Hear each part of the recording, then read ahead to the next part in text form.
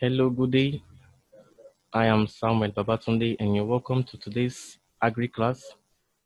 And today we're going to be looking at the topic forms of agriculture. So it's just basically a continuation on the previous topic that we did on agri science, which is the form of agriculture. And we're going to be narrowing it down today to livestock rearing and apiculture. If you remember, or if you followed us in our previous class on forms of agriculture, we talked about the crop cultivation and the horticulture. We look at the meaning of crop cultivation, the various factors that affect crop cultivation, that is, the factors that affects the choice of a farmer in crop cultivation. And then we also look at horticulture. We look at the meaning of horticulture, that's the act of growing or the practice of growing or cultivating vegetables, fruits, and the flowering plants, that's the ornamental crops. Then we look at the divisions of horticulture, where we say it includes the pomology, the olericulture, and the floriculture. So today we're going to be moving to another form of agriculture, And the two we're going to be looking at today, for the course of our time, is just the livestock rearing and the apiculture. So we'll be looking into livestock rearing and apiculture. Like I told you, I am by name Samuel Babatunde, and I will be your teacher on agricultural science. And like we said, we know that agriculture simply refers to the rearing of animals and also the cultivation of crops. It is neither centered on the rearing of livestock or animals alone, neither is it centered on the cultivation of crops alone, but it involves the rearing of animals and also the cultivation of crops. So agriculture is actually broad. It's not just one aspect. Now, we are going to be considering a form of agriculture, which is the livestock farming. The livestock farming. Now, this livestock farming simply refers to as the rearing or keeping of livestock for man's benefits. The rearing or keeping of livestock for man's benefits. Now, I'm using the word livestock, livestock, livestock. I know you'll be asking, what does livestock mean? Now, livestock simply means farm animals. So, in other words, livestock is also known as farm animals. So, what I'm just trying to say is that livestock farming simply refers to the rearing or keeping of farm animals for man's benefit. Now, why I use the word farm animal is because, take for instance, animals like lion or tiger are not farm animals. We refer to them as wild animals, and you can't keep them in your farm. So that is why we use the word farm animals, and that is what livestock represents. Livestock. So livestock simply represents what? Farm animals, animals that are reared in the farm. So livestock farming just simply means the rearing or the keeping of livestock for man's benefit, or you can say the rearing or keeping of farm animals for man's benefit. For the purpose of your exam, these two definitions are correct. Now, livestock is known as farm animals, and examples of this livestock includes you have the cattle, the sheep, the goats, the pigs, the poultry, and the rabbits. So all these are examples of livestock. Now, like I said, livestock farming involves the rearing of what animals. As a farmer, you can decide to rear cattle, you can decide to rear sheep, you can decide to rear goats, you can decide to rear pigs, you can decide to rear poultry or rabbits. Now, your choice, that is the choice of you as a farmer or the choice of a farmer to engage in any of these livestock depends on some factors. It depends on some factors, and these factors include the land availability of land, the water availability, diseases, and religious belief of people. Now I'm going to pick in these points and I'm going to be explaining them as simple as possible. Now look at your land availability. Take for instance, I as a farmer or you as a farmer want to engage in maybe the livestock rearing of the cattle, sheep, and goats, and you want to maybe center on maybe 50-50 of each of these animals. But now you have a limited land space. Your land is not that big. You don't have any choice but to what? But to reduce the number, or you reduce the what? The types of animals you want to rear. Take for instance, before you had it in mind to rear cattle, sheep, and goats, but because of this limited land, land, you do what? You limit yourself to maybe rearing of only cattle, or rearing of only sheep, or rearing of only goats. Now you can see that land has actually what affected your practice. So that's why we say that the livestock farming is affected by many factors. Land actually affects what? Livestock farming. Like some farmers want to maybe engage in rearing of 1,000 animals, but the land they have might not be enough for them to rear 1,000 animals. So what do? They have to reduce it to like 500 to allow what? To allow more space, because it is not good for you to keep animals together, choked up in a space. They need what? Space for them to move and for them to what? Fend for themselves. So land availability is a factor that affects what? Livestock farming. Also water availability. Water availability. Now rearing of livestock requires what? Water, because these animals requires water for survival. They require water for survival. So for you to rear animals now, you need what? You need good what? Water supply. You need good water supply. Now, in places whereby there is no water supply now, you see that livestock rearing will be limited there. The livestock rearing will not be practiced as much as it is practiced in a place where water is very very much available. So water availability actually affects livestock farming. Another factor that affects livestock farming is the disease. The disease affects livestock farming. Disease affect livestock farming, because you notice that there are in some parts of the country or in some parts of the world whereby a particular disease is what is dominant. That is, a particular disease is dominant there for some particular animals, and now you hearing this particular animal in that kind of a place, you are exposing these animals to the disease. And when these animals get infected with this disease, you as a farmer will lose, because this animal will eventually die. So diseases also affect what? The livestock farming. And religious belief of people, like we know we have various belief, we have various religion in this country, even in the world. We have Christianity, the Islam, and the rest. Now, take for instance, as a Muslim person, you notice that they don't deal with what? They don't take pigs. Now, so in other sense, this belief might just affect what, or their religion might affect them rearing pigs. So they won't even venture going into what? Pig rearing. Instead, they just rear what? Other animals. So you can see that religious belief actually affects our what? It affects our choice of livestock farming. Even different traditions also. Some traditions what prohibits the rearing of some animals, and so this will affect what the farmer's choice in choosing the type of livestock he wants to rear. Now, like in Nigeria, cattle, sheep, and goats are mainly reared in the northern region. Why? Due to abundance of grasses and prevalence of trypanosomiasis in the southern region. Now, if you notice, most of all these cattle, the sheep and goats are reared in the northern region. The ones read in the southern region are actually less compared to the ones read in the northern region. Now, why? Because what? Although in the southern region there are more grasses there, but there are also grasses too in the northern region. But the major reason is that there is prevalence of what disease in the southern region that attack these what animals, and this disease is known as trypanosomiasis. Trypanosomiasis simply refers to as sleeping sickness. It simply refers to as sleeping sickness, and this sickness is caused by a fly known as a fly. Now, once this fly bites these animals, they get what infected with this disease, and this disease can actually cause death.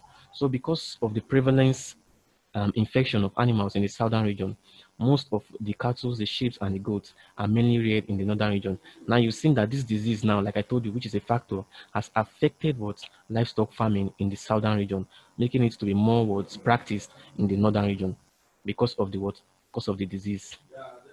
Now the purpose of production and type of animal raised determine the system of production to be adopted. Now, take for instance, I want to venture into poultry. Now, my purpose of going into poultry might be for what? For the meat and also for egg. Remember, birds lay egg. So now, definitely, this will determine the system of production I will adopt. Because now I want to venture into poultry, I will not adopt the system of production for cattle when I'm trying to go into poultry. No. So my system of production will definitely be affected. As you are going into poultry, what do you need? You need what? You need cage. Cage that can what? House the birds and also house the eggs that they lay to prevent the eggs from what? From breaking. But if I'm going into livestock farming like the cattle rearing or the goat rearing, all I just need is what? It's something like a pen. I can even practice what? A free range farming practice. So you see that the purpose or the type of animal you want to raise actually determine the system of production you have to adopt. Like in the northern part of Nigeria now, traditional pastoral system is used by what Fulani herdsmen. What this means is that you see this, you notice this Fulani herdsmen now in different parts of Nigeria. What do they do? They allow their cattle to move freely, to graze on grasses. Now this is a traditional pastoral system. As they move, anywhere they see grasses, anywhere they see all these grasses, they feed on it. Now this is because what they are practicing, what they are rearing cattle. Now you see that system of production is what free range practice. The Fulani herdsmen raise cattle and sheep via what traditional pastoral system, a traditional method. Now they move from place to place in search of fresh grass and water for the animals. So the total, in essence, the type of animal you're rearing actually determine the system of production you're going to adopt.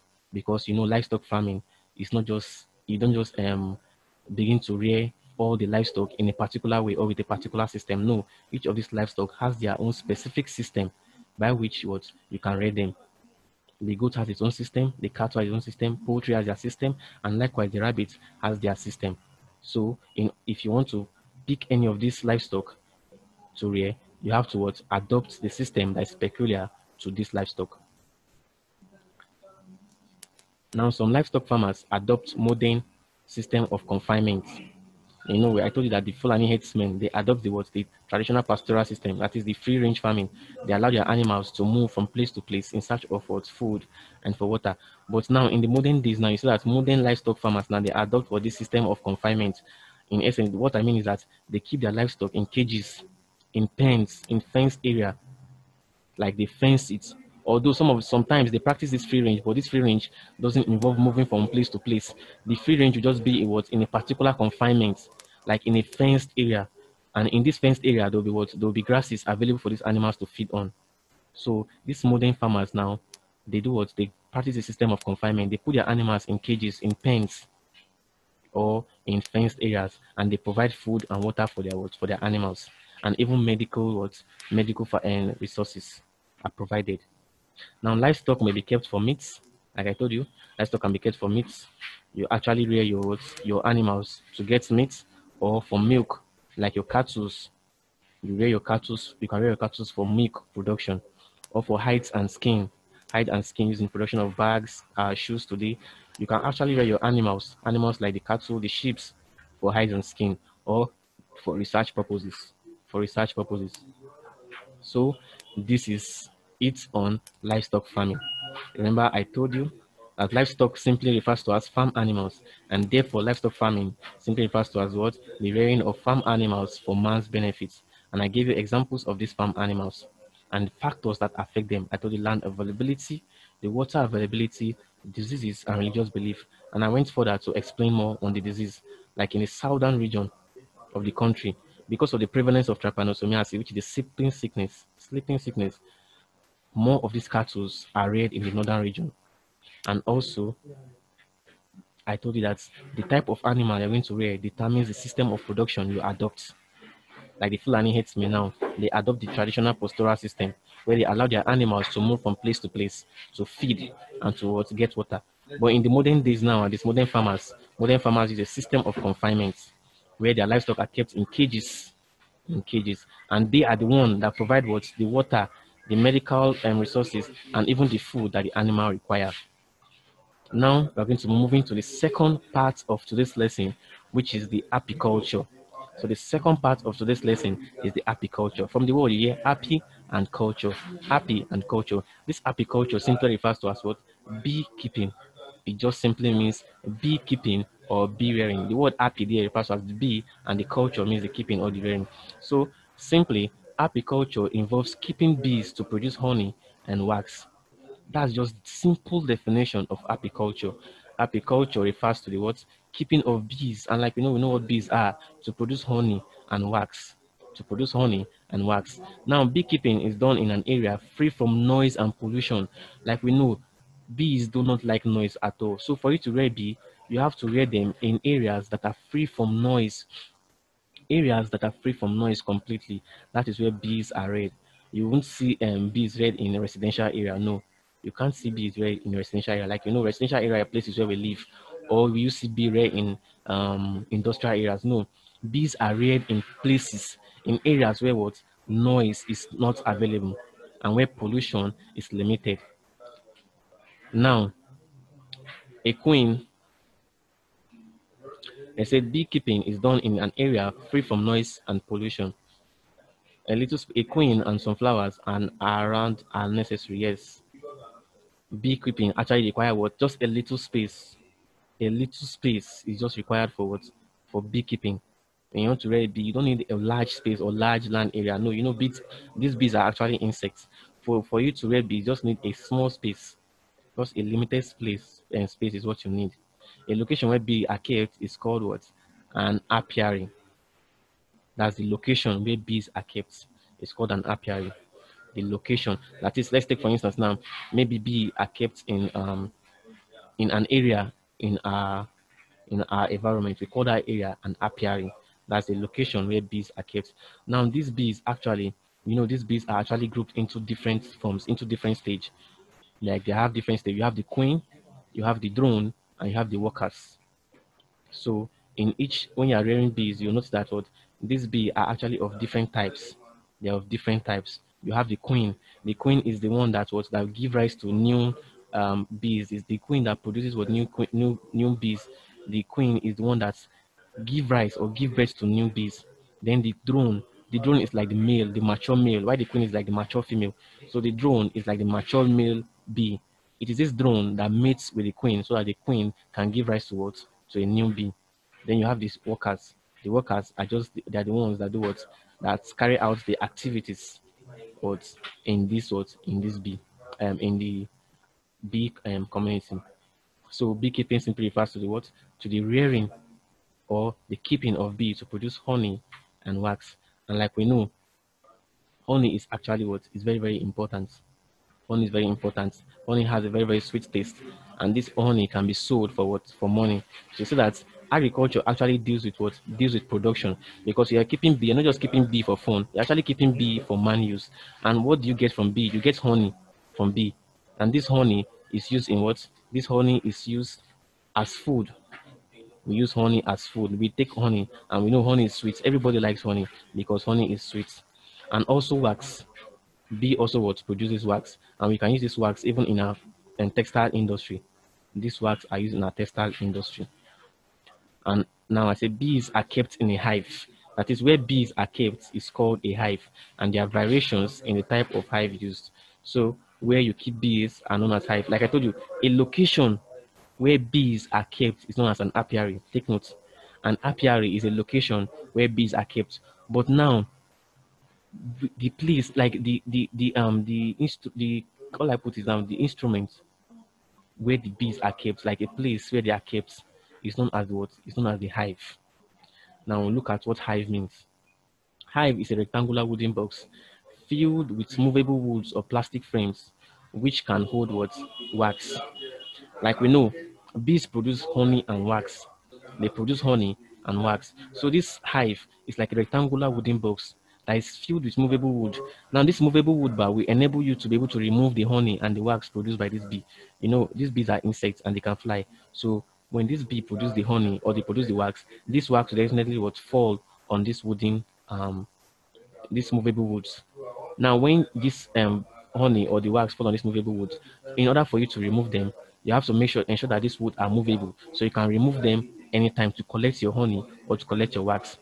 Like I said, the bottom of the box contains, okay, yeah, like I said, it's a rectangular wooden box filled with movable wood or plastic frames, each which hold what? The wax. Now, the bottom box contains the queen and most of the bees, while the upper boxes contains just honey. Now, the lower box, that's where like the hive now, I thought it's like a rectangular box, a rectangular wooden box. Now, this hive is like divided into like two portion. You have the lower box and the upper box. And the lower box, that's where you have the bees where you are kept. Now, in the upper box, that's where what? The honeys are being kept, or where the honey, which contains the honey.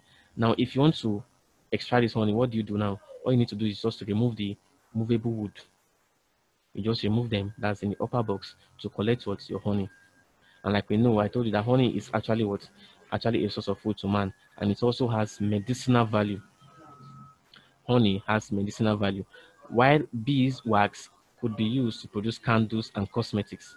You can use the beeswax to produce candles, and you can use them to produce cosmetics. So a hive is just simply a rectangular box filled with movable woods or plastic frame, which in which what the bees are kept.